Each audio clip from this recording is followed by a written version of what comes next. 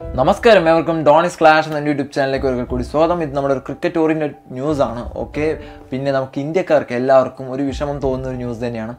സച്ചിൻ ടെണ്ടുൽക്കർ അഥവാ നമ്മുടെ മാസ്റ്റർ ബ്ലാസ്റ്ററായ സച്ചിൻ ടെണ്ടുൽക്കറിൻ്റെ ഒരു 30 വർഷത്തെ റെക്കോർഡാണ് ഇപ്പോൾ നേപ്പാൾ താരമായ രോഹിത് പൗഡൽ എന്ന് പറയുന്ന ഈ ഒരു താരം തകർത്തിരിക്കുന്നത്.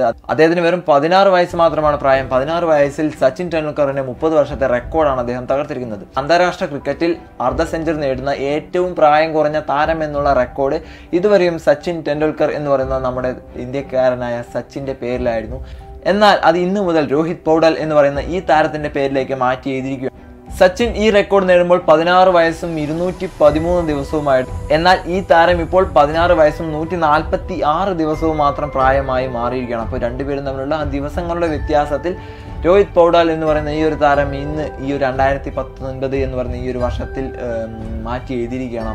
അന്ന് ആ റെക്കോർഡ് ഇടുമ്പോൾ സച്ചിൻ പാകിസ്ഥാനെതിരെയാണ് ആ റെക്കോർഡ് ഇട്ടിരിക്കുന്നത്. എന്നാൽ ഇന്ന് രോഹിത് പൗഡൽ റെക്കോർഡ് ഇടുന്നത് UAEക്കെതിരെയാണ് ഈ റെക്കോർഡ് സൃഷ്ടിച്ചിരിക്കുന്നത്. അപ്പോൾ ഇതാണ് തമ്മിലുള്ള വ്യത്യാസങ്ങളൊക്കെ വന്നിട്ടുള്ളത്. എങ്കിൽ കൂടി ആ ഒരു റെക്കോർഡ് ഇട്ടാൽ കൂടി നമ്മുടെ സച്ചിൻ എന്ന് പറയുന്ന ഈ ഒരു താരത്തിൻ്റെ ആ പഴയ റെക്കോർഡ്, അതിന് ആ ഒരു വെളിച്ചം, ആ ഒരു ശക്തി ഇപ്പോഴും ഒരു മങ്ങാതെ കിടപ്പുണ്ട്.